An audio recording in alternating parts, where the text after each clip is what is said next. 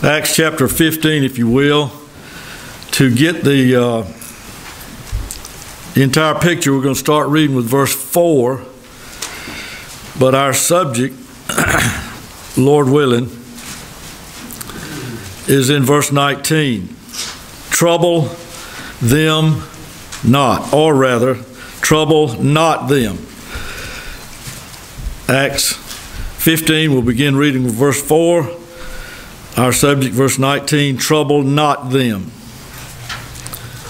And when they were come to Jerusalem, they were received of the church. In verse 3, they were sent out by the church in Antioch, and they being Paul and Barnabas, and we know according to the book of Galatians, also Titus was with them. Titus's name is not mentioned in the book of Acts. And when they were come to Jerusalem, they were received of the church and of the apostles and elders, and they declared all things that God had done with them. Everywhere Paul and Barnabas go, they begin to relate what God has done, and it always calls worship. And there rose up certain of the sect of the Pharisees which believed, saying that it is needful to circumcise them, and to command them to keep the law of Moses. You see in verse number 1, they said, all we want you to do is be circumcised. Now, as it goes on, you look down in verse number verse number, 5, and he says, well, we want you to keep the whole law. Look at Galatians 5:3, just real quick. I don't want you to miss this.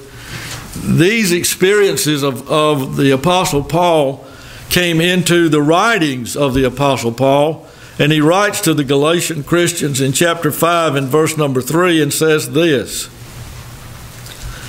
for I testify again to every man that is circumcised, that he is debtor to do what? You can't take a piece of it. You got to either get to heaven by being perfect, or you got to get there by the grace of God applying Jesus Christ's perfection to you. But you see, he makes it into part of the Scriptures. The Holy Ghost does. For I testify again to every man that is circumcised, or being circumcised, that he is a debtor to do the whole law. If you start out on that road, you got to do the whole thing. And it's amazing how in verse 1 of chapter 15, these guys said, we just want you to be circumcised, we'll be happy. Now get up to Jerusalem where James and the boys were. Look at chapter 21 and verse 20 of Acts. I'm taking a long runway to get it airborne today. Acts 21:20, but it's because I love you and I want you to know what's going on. Amen. This is Paul talking to James at Jerusalem. You'll see that in verse number 17 and 18 of Acts 21. Then in verse 20, James tells Paul, and when they heard it, they glorified the Lord and said unto him, thou seest, brother, how many thousands of Jews there are which believe, and finish it out for me, would you? And they are zealous of the law. So centered around James was a nucleus of possibly believing Christians. I'm sure they were believing Christians, but they had not let go of having to keep the law as well. So this is the influence that comes in, and it reminds me of a beautiful stream, clear as crystal. You can see the fish, you can see all the way to the bottom, and it goes into this beautiful lake. And then somebody builds a factory, and they dump all their toxic waste in there, and you can see all the toxic and sludge and all of that black gooey junk coming in to that beautiful stream. That's what you have in verses 1 and 5 of Acts chapter 15. Got this beautiful grace of God. Everybody's thrilled to death, praising God when they rehearse what God has done among them, saving Gentiles, people that's uncircumcised, didn't have to learn the law, just had to believe in the Lord Jesus Christ. And it's amazing to me what Peter says in verse number 11. I'm going to skip ahead and I'm going to preach a little bit. Is that all right, brother? Acts chapter 15, verse 11. Peter finishes out his sermon to these guys in Jerusalem by saying this, and it is very noteworthy. Acts 15:11. But we believe that through the grace of our Lord Jesus Christ, we shall be saved even as they. Now you say, what's amazing about that? He didn't say like these Judaizers were saying, y'all got to be saved just like us. He turns it around. And Peter says, if any of us Jews are saved, we're going to have to be saved just like them Gentiles got saved. Amen. That's good. Isn't that good? Yeah. Man, I like it. I couldn't hardly wait to get that to you. Amen. All right. Here, where was we? All right, verse number 6 of Acts 15. And the apostles and elders. Now, James was an elder. He was not an apostle. James 1, let's see. No, it's Galatians 1:19. He's the brother of the Lord Jesus Christ. And Jude, in Jude 1:1, says that he was the brother of James. So he's the brother of Christ, the half-brother. And he's the pastor, as far as I can see, the elder of the church in Jerusalem. So they have the apostles there, and the elders came together for to consider this matter. And when there had been much disputing, Peter rose up, just like he did on Pentecost, and said unto them, men and brethren, you know how that, and this is very noteworthy, that a good while ago, he said, I'm tired of this. This thing's already been handled. A good while ago, God made choice among us that the Gentiles, by my very mouth, should hear the word of the gospel. Last two words. And believe. He just stands up and said, now, wait a minute. It's not like y'all don't know. Look back at chapter 11 of Acts. It's not like y'all don't know. Look at Acts chapter 11, verse 1. And the apostles and brethren that were in Judea heard that the Gentiles had also received the word of God. And when Peter was come up to Jerusalem, they that were of the... Here we go again. It didn't say that they rejected the law of Moses in verse 1. It said they received the word of God. Is anything wrong with that? I don't think so. And when Peter was come up to Jerusalem, they that were of the circumcision contended with him, saying, thou wentest in to men uncircumcised and did eat with them. They don't care that they got saved. Right. They say, you defiled yourself. And then verse 4.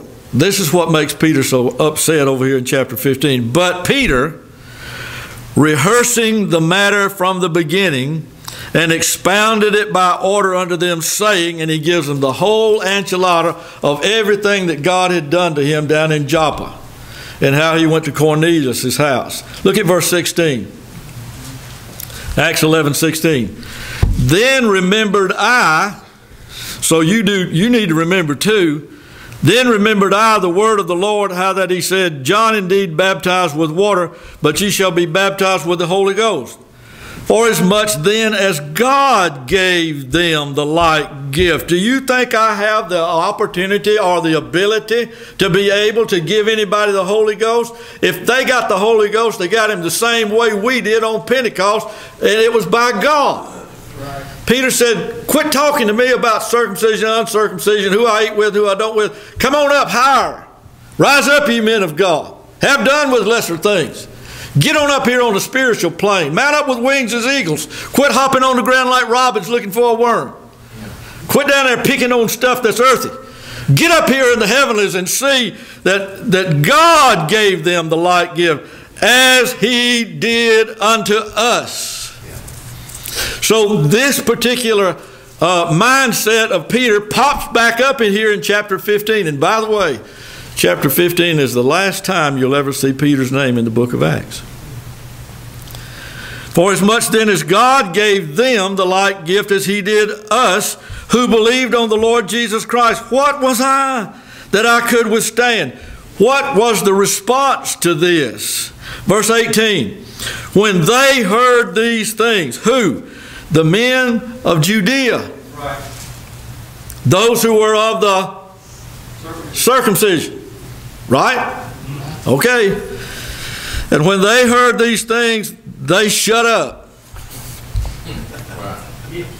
God said, I'm going to say my word, and all the world can become guilty before God, and every mouth will be stopped. Just so you'll throw down your shotgun of rebellion and wave a white flag of surrender if God ever hits you in the heart with the word of God. Amen. You ain't got nothing else to say, but God have mercy on me, a sinner. Listen. And when they heard these things, they held their peace and did what? Glorified God, saying, and here is their verbal testimony. Then hath God also to the Gentiles granted circumcision unto... No. They got it right.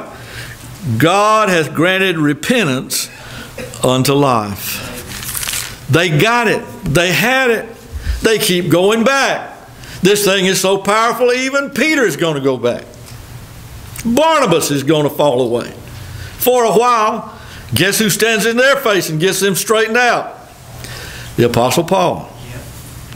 So we see Peter rose up, and he says in verse 7 of Acts 15, men and brethren, ye know, and you ought to cross-reference chapter 11 to that.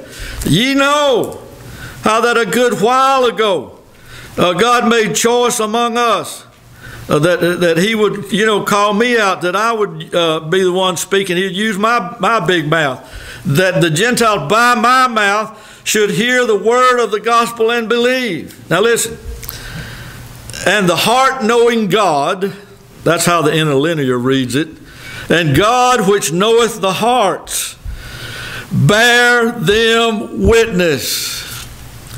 Did you know that when you die, whether it's with the undertaker getting your physical body, or else you're standing here when God comes back and he quickens you into a glorified body like unto his, do you realize that you know who's going to give your testimony for you? God is. Jesus Christ is going to show his nail print hands, his nail scarred feet, and look at his Father and said, they're mine. You know what the book calls him? An advocate. You know what that is? That's your lawyer. And this is the one that wrote the law. God's going to bear witness of you. Isn't that good?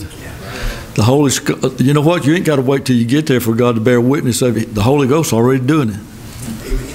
Are you living for Jesus? You ain't doing it by the flesh. Is your Christian life acceptable to God, which is your reasonable service? Then you ain't doing it by the flesh. You ain't doing it by legalistic Baptist faith. You're doing it by the indwelling of the Holy Ghost of God. Amen. Ain't that good? Yes. Woo, I'd make a Presbyterian shout. Listen, and God which knoweth the heart, bear them witness. What was the witness of God that he gave to them? Giving them the Holy Ghost, watch it now, even in the like manner as he did unto us. It's the same thing. You condemn them, you have to condemn yourself, because they got it from God just like we did, and they got the evidence of the Holy Ghost just like we did. Listen, and this sounds like Paul's writing in the book of Romans. Romans 3, 22, 23, and in verse 9 of chapter 15 of Acts, and put no difference between us and them, purifying their hearts. How? By faith. Listen, put no difference is tearing down the middle wall of partition. I know the book in a minute. Starts with an E. Ephesians 2, 14 and 15.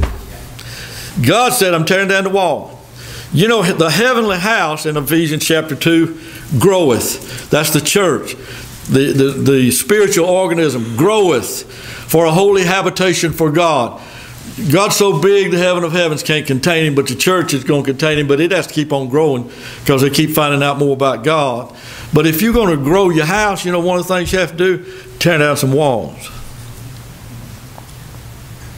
You say, well, this ain't no load-bearing wall, and we want to open this up. So you tear down a wall. Jesus said, I got a house, the church, and it groweth. So I got to tear down a wall. What wall are you going to tear down? The middle wall of partition between the Jews and Gentiles.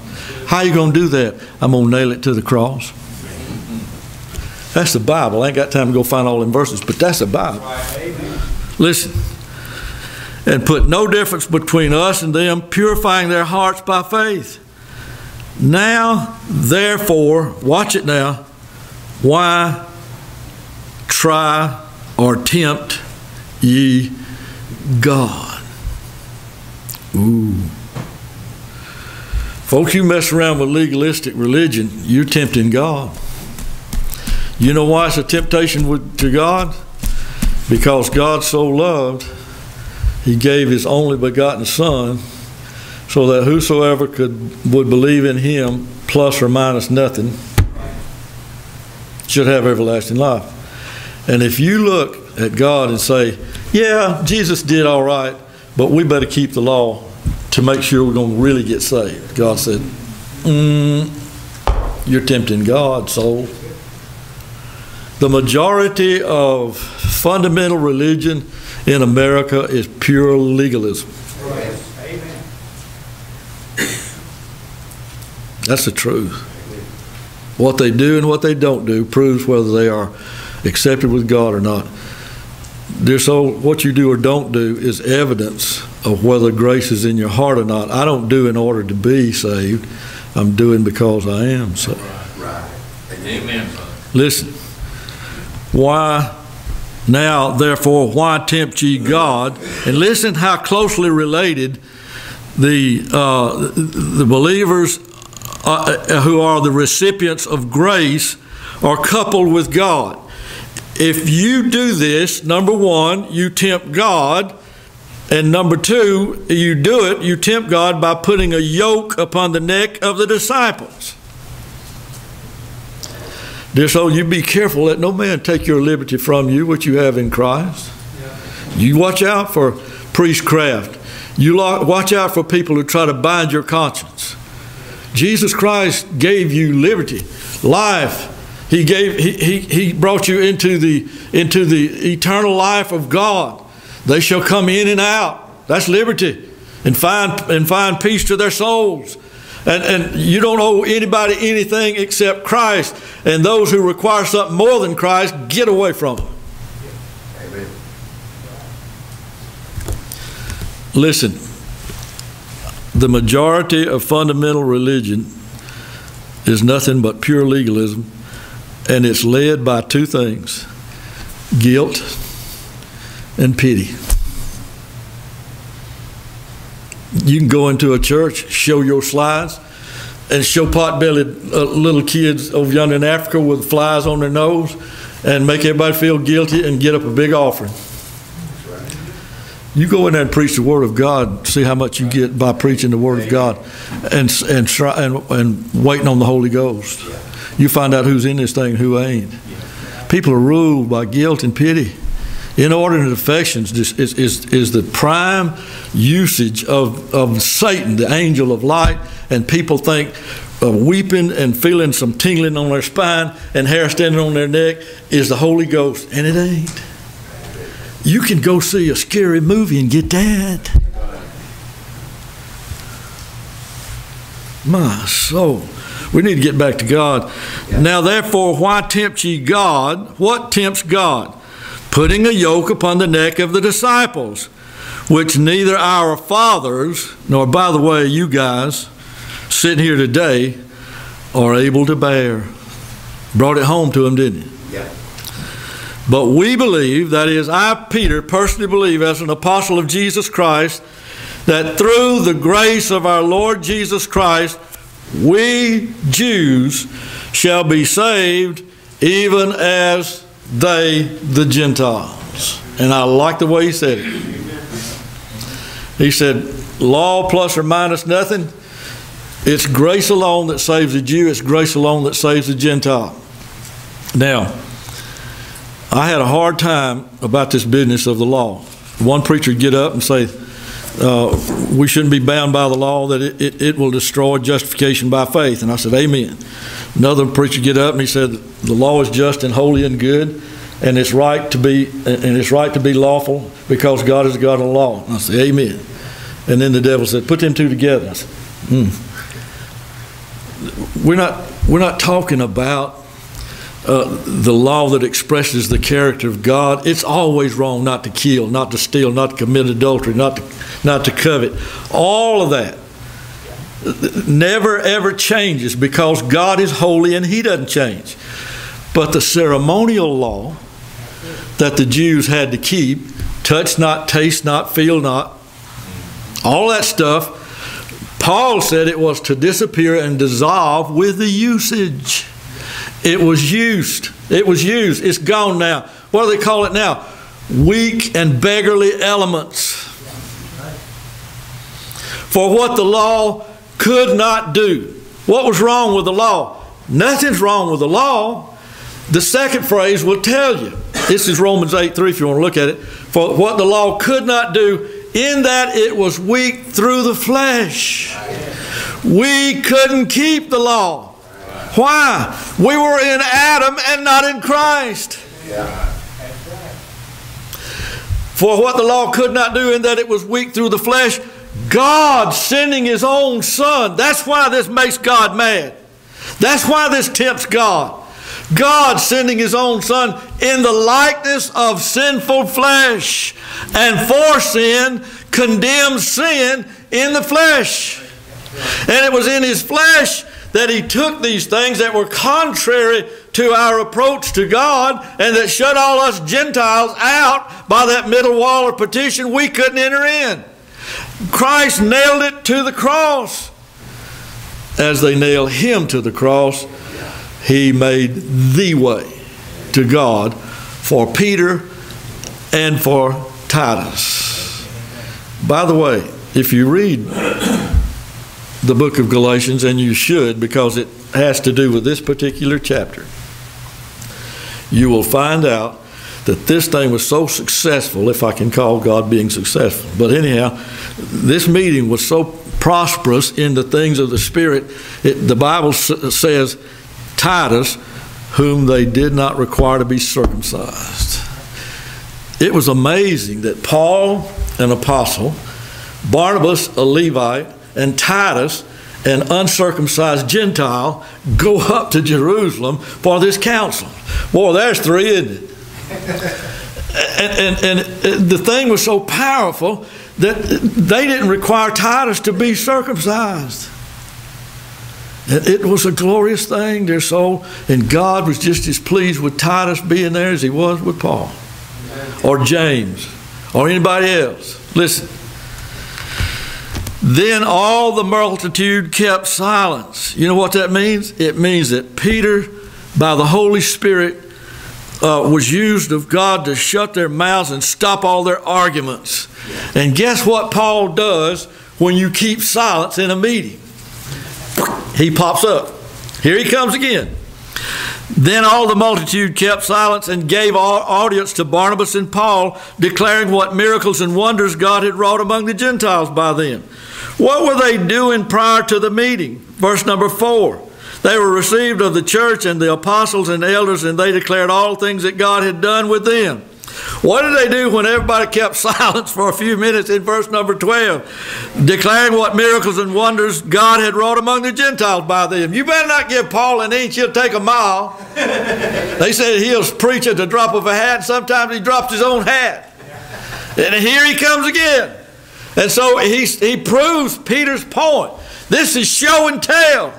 Peter is tell, and Paul and Barnabas are showing what God did. It backs up everything Peter had said. He said, we went into city after city that had synagogues. And we went into one city that had no synagogue, and they were pagans.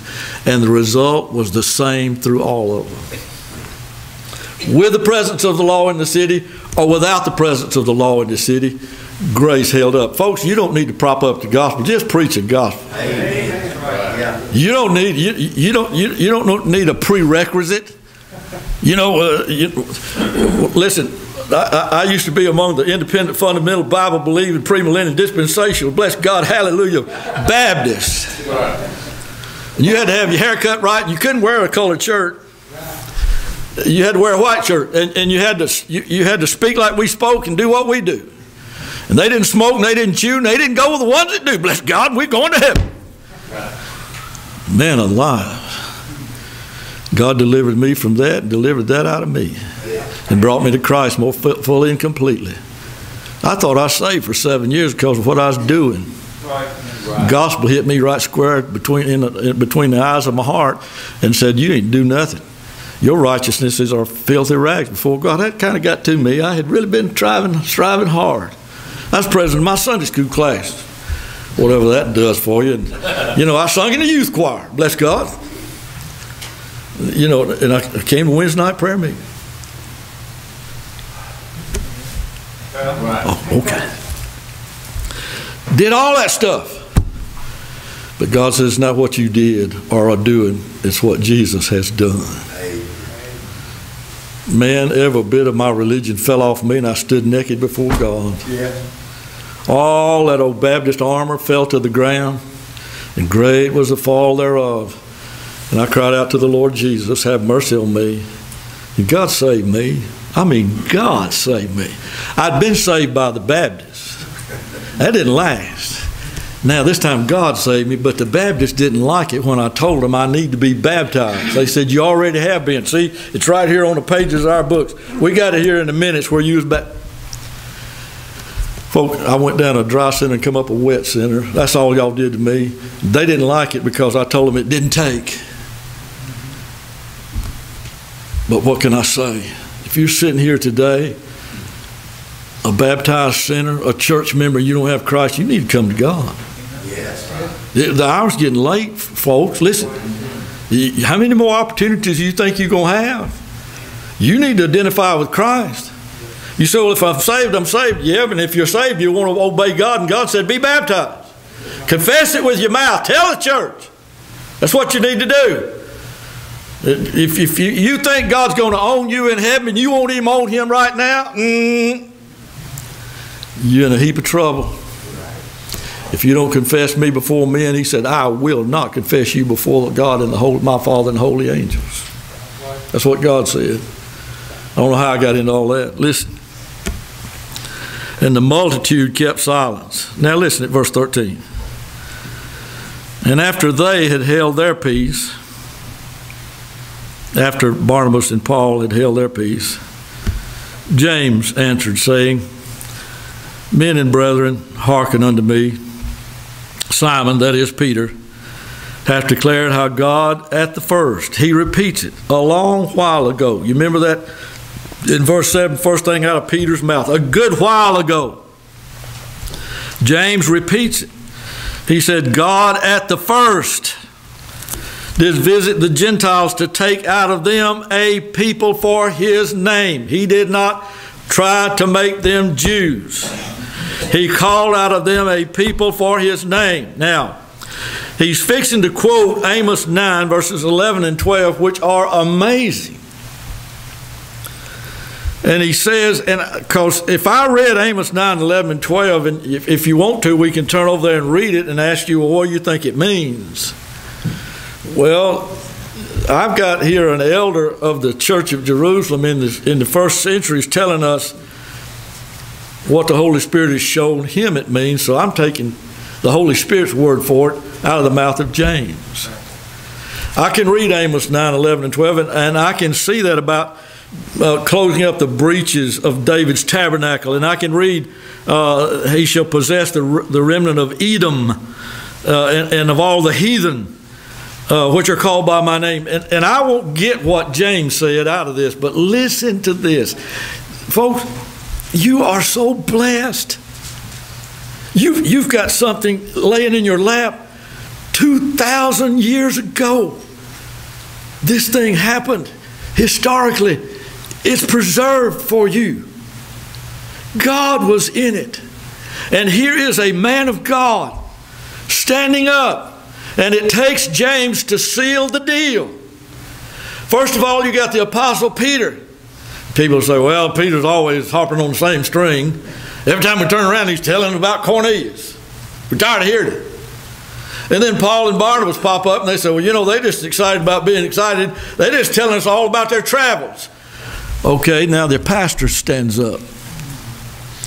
He's got to live with you day after day and week after week. He's got to stand between you and God every single service. You know his reputation. You know his spirit. You know what kind of man he is. And he's going to stand up and say, everything they said is true. And I want to prove it, not by their testimony only, but by the Old Testament law. Wow. Double wow. If there can be anything, quadruple wow. That's amazing. And here you have this in your lap.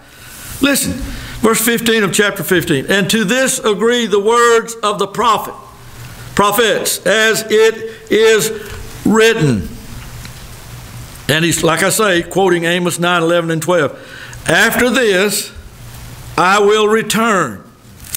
Oh, that's the second coming of the Lord. Well, yeah. And he comes back a third and a fourth and a fifth and 100th and 200th and 1,000th. He just keeps on coming. He came to me when I was young. Bless God, I believe he's coming to me right now. Listen, after this, after the Old Testament is finished and sealed up, I will return and build again the tabernacle of David. The Word became flesh and tabernacled among us. John 1:14. He isn't just talking about Jesus' human body. He's talking about the spiritual body of Christ, the church. After the law and all that is fulfilled, I personally, God, will return and will build again the tabernacle of David, which is fallen down. And I will build again the ruins thereof, and I will set it up. This is Christ being our resurrection, that the residue of men might seek after the Lord. After this, verse number 16, after the old economy is done, he hath fulfilled the first and replaced it with the second, and there ain't going to be no third. The church is going to go right on into glory. Listen, that after this, after the old economy is fulfilled, the law has been completed. And Jesus told John, he said, no, I want you to baptize me, for it behooves us to fulfill all righteousness. We got to fulfill all the law.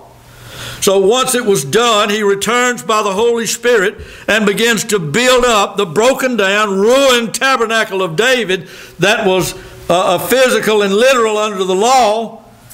And he brings all of those who believed on the Messiah to come in that dispensation, and all those who believe that Messiah has come in this dispensation, and brings them all together, tears down the middle wall of partition, and makes of twain one church. One new man. You know what twain is? Just ask Mark. Mark Twain. Oh, come on. Listen. That the residue of men, all the Gentiles, might seek after the Lord, and the Gentiles upon whom my name is called, saith the Lord, who doeth all these things. I want you to see that in these two verses, verses 16 and 17, James is saying to you, Christianity is necessary to fulfill Judaism.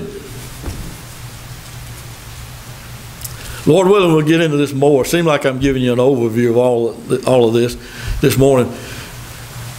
These two verses, James is saying in the presence of these Judaizers, in the presence of Peter, in the presence of Barnabas and Paul. And Paul will get in your face if you ain't right. And Paul didn't get in his face. So this is right.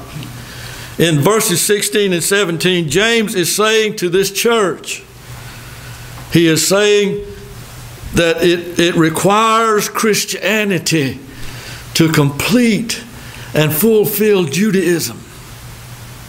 Now he's going to switch it around. And in verse number 18, he says, known unto God are all the works, all his works, from the beginning of the world. The interlinear says from eternity. Now, we grab that verse out and quote it separately. This is the first time I am preaching this verse in its context. Thank you, Lord Jesus. God showed it to me in Tyrone, Georgia on Friday afternoon. First time I ever saw this. If he is saying in verses 16 and 17 that Christianity fulfills Judaism, then what he's saying in verse number 18 is that God knew about this all along and that Judaism was prepared for the way of Christianity. You want me to say it again? Verse 16 and 17, Christianity fulfills Judaism. That, after this, I mean, once that was over with, the law was over, the last sacrifice, God split the veil, no more. Now you got to come in with something that is going to fulfill it. Why? Because the law has but a shadow of things to come and not the very image of those things. The law has a shadowy substance. You want to see Christ in the Old Testament? You see a deer running in the yard through the lattice work. And you catch glimpses of him in those diamonds that the lattice work makes. And that's, you see my beloved, like that stag out there. You see him in shadowy types. But what did the Lord Jesus say? He that hath seen me hath seen the Father. Glory to God.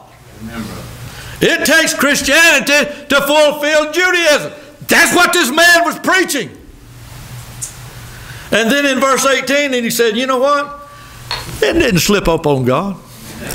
He knew about it when he called Abraham. Amen. When he called Moses. Yeah. All of this. The old economy. God knew about it. So he's saying, listen, in the 18th verse, Judaism is that which was used of God to prepare the way for Christianity.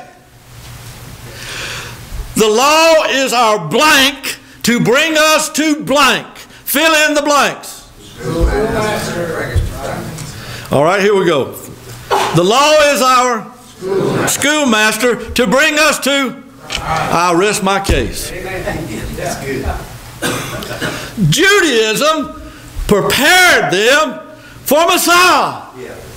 Christianity, God in you, is what? The hope of glory. Okay, you say, I'm justified. How'd you get that? By faith. I'm sanctified.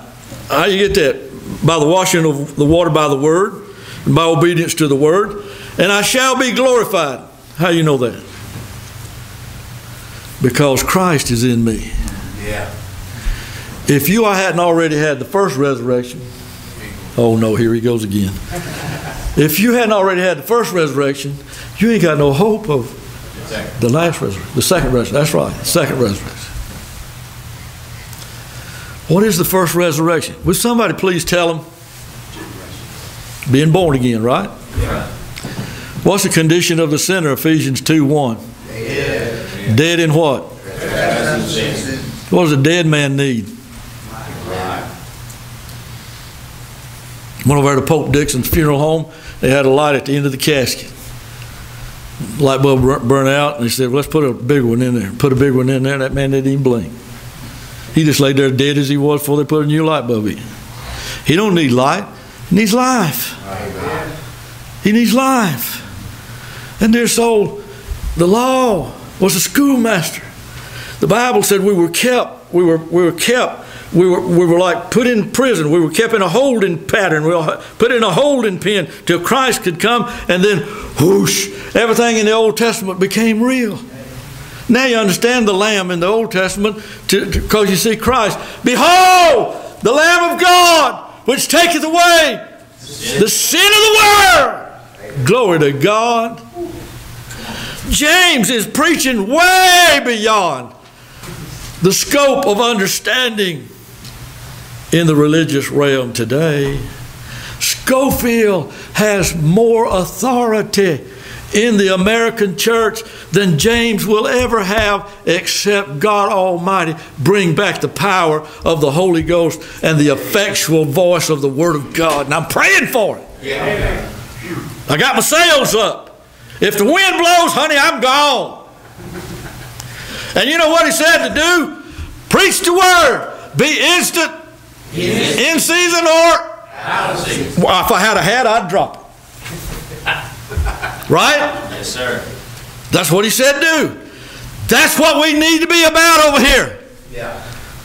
No, don't let the Philistines and the Canaanites draw you into what they're doing at their church. Amen. Just because it gives you a warm, fuzzy feeling. You say we got to do one thing. Preach the Word. Support that preaching by prayer, by faith, by believing, by doing whatever is necessary to ask God to make sure that we have the Word of God maintained among us. Listen, I saw a commercial yesterday. It said, if you buy one of these little scrubbing pads from Mr. Clean, it'll get your stove clean.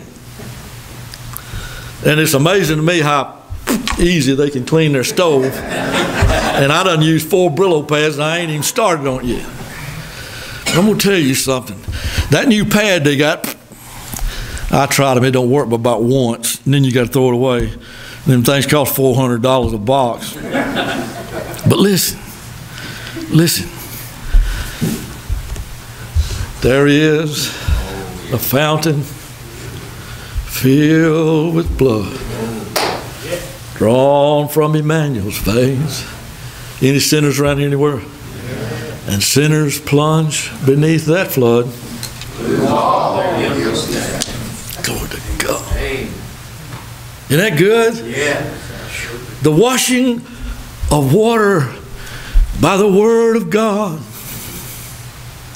Sanctify them through thy truth. Thy Word is truth. You're getting your souls washed here today if you're in the same spirit and you're believing God. And you are acquiring this as a hungry man acquires food. If you're chewing it up and swallowing it down and trusting God to sustain you by His Word, dear soul, God is cleansing you and purifying you. And by the way, you don't even have to do that. Just believe God. Abraham believed God, and what was the rest of that?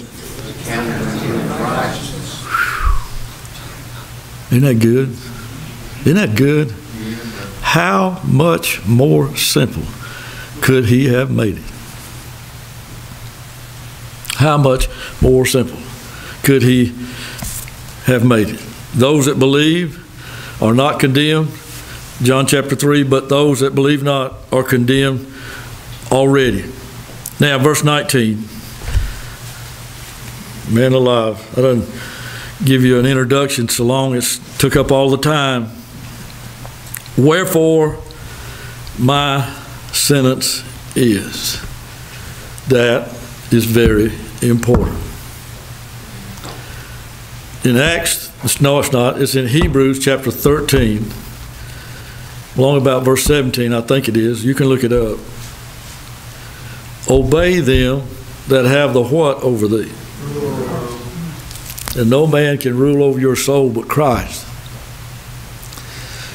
So, if a man is shelling the corn, if he's preaching the Word of God by the Holy Ghost, then it's that Word by the Spirit that's ruling over you. I can't tell you what to do. I don't know what to do for myself sometimes. But that Word rules you. This is Christ still ruling from His throne. That's what He's talking about. You shall reign and rule on the earth. It's gospel preaching that fulfills that. And listen, and He said, this is my sentence. My sentence is, when a man is in the Holy Ghost, he can claim God's authority for himself. Be assured I know this, and I want you to know that I know this, and I want you to know this.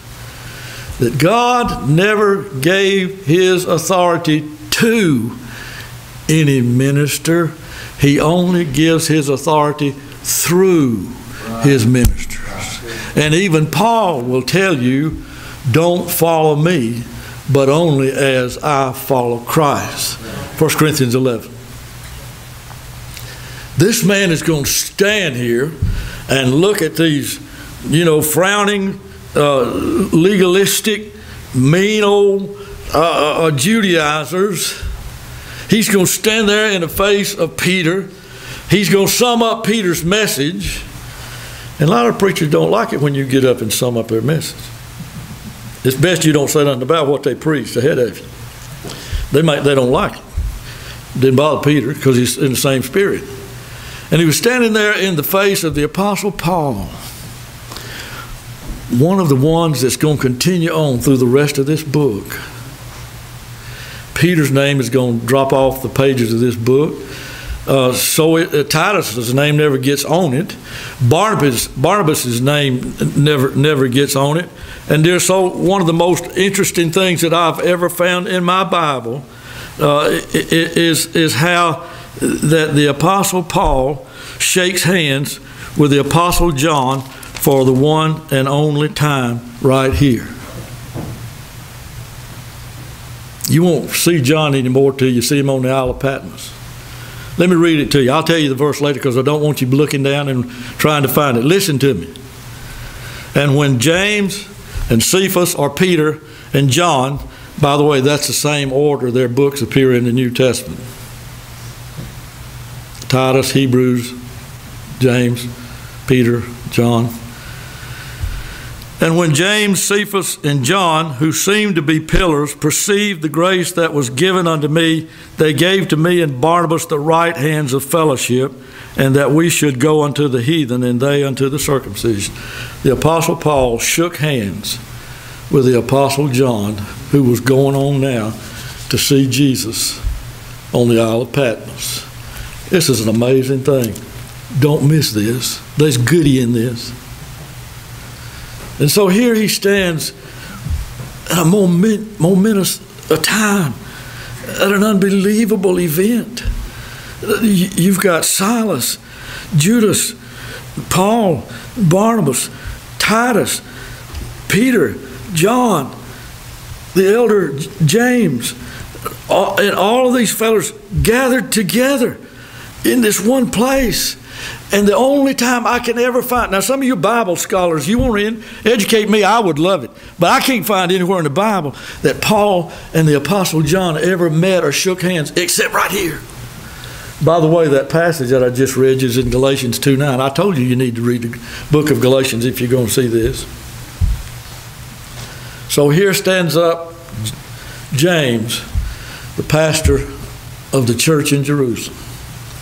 And he has the audacity to say, quote, my sentence is. Dear soul, I got the audacity to tell you that what I'm telling you is from the Lord. If a man don't believe he's preaching what God's giving me, ought not be in the pulpit. Amen? Amen.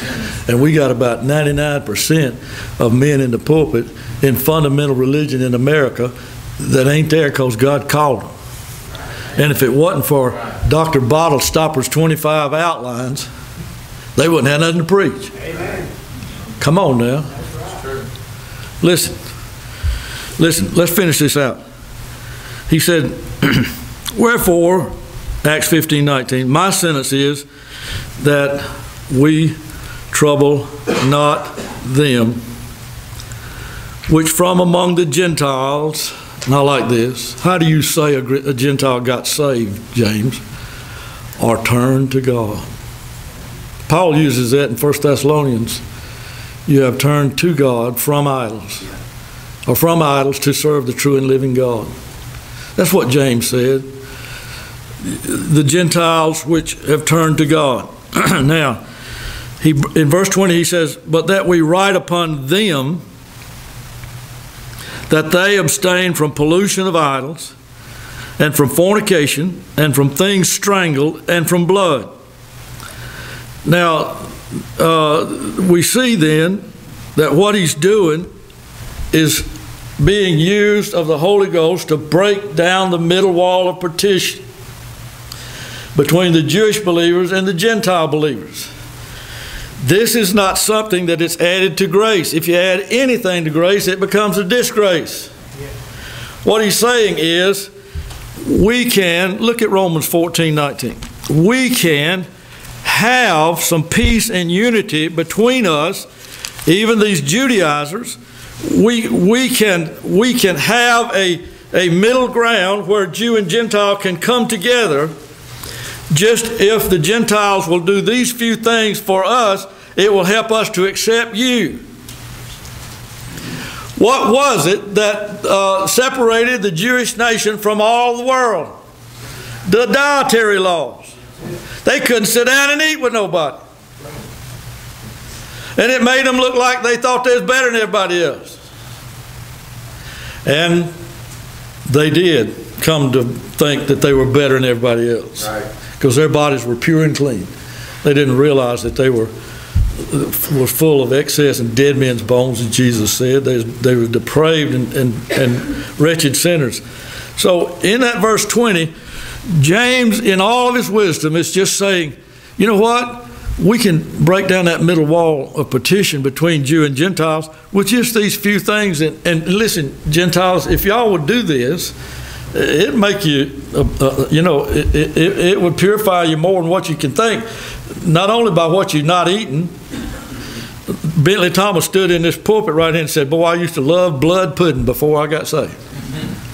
Said, Mama put blood in it. Said it was rich and good. Said when I got saved, God said, you ain't supposed to be eating blood. He said, I sure do miss it. But said, I stopped eating it right there. And what he's saying was, if the church is going to be made one, not a part Jew and a part Gentile, just show some, what's that word when people compromise? Just compromise a little bit on these things, and it will show the Jews that you're really sincere about this, and we won't look at you as some wretched heathen. But it will show you that you can have compassion on the Jewish people, and in that compassion, it will bring us together. Listen to Romans 14:19. Let us therefore follow after the things which make for peace, and things wherewith one may edify another. What is the first sentence in verse 20? For me, destroy not the work of God. I rest my case. Right. Romans 14:19 and 20 is the best commentary on Acts chapter 15 and verse number 20. It's just saying, you know what, we can avoid all this mess. I am here in the very heart of legalistic Christianity. I read it to you. In fact, you read it to me. Acts 21:20, you read that last phrase. They have a great zeal for the law, though thousands of them have been saved. And here I am in the middle of it. And listen, y'all help me out here. Just do these few things, and it will show the true born-again Jews that there is a compatibility and a oneness between us, and we can come together on this. It's called compromise, and that is Bible, Acts chapter 14, verses 19 and 20. And he says in verse 21, you know what? For Moses of old time hath in every city them that preach him, being read in the synagogues every Sabbath day. He's saying, and this can be done because the law of Moses is always read in all the cities in every synagogue. And guess who was attending the synagogues? That's where Paul ran into most of his Gentiles. We've already gone through that. Back over in chapter whatever. Where was it? In Lystra. In Iconium. I'll have to find it. But anyhow, here it is in verse number 42 of chapter 13. And when the Jews were gone out of the synagogue, may I add their synagogue, The Gentiles besought that these words might be preached to them the next Sabbath. So the synagogues were full of Gentiles as well as Jews. But they were all having to separate at lunchtime and go their separate ways. They couldn't sit down and eat one another. He said, that ain't the way it ought to be. If we could just have these few little concessions, is that a good word? Just compromise like this, it'd make your life more pure, Gentiles and Jews. It would make your life less legal and give a validity to the testimony of the Gentiles and give a compassion to the Gentiles for the Jews. And Paul said to him, he said, listen, if you Gentiles have received their spiritual things, what is it if they receive your physical things? That's how he got them to give money to go up to Jerusalem and help the poor saints there. This is the same kind of thing. This is the same spirit. So here there is a coming to know the oneness of faith. And Paul goes on to say, and I know I'm running over, I don't even have to look at my watch. Paul goes on to say, for in Christ, you give me the second thing every time I give you the first thing. Are you ready? For in Christ there is neither Jew, nor Gentile. There's neither bond, there's neither male, nor female. And there's something else and I forgot what it was. But we are all one in Christ.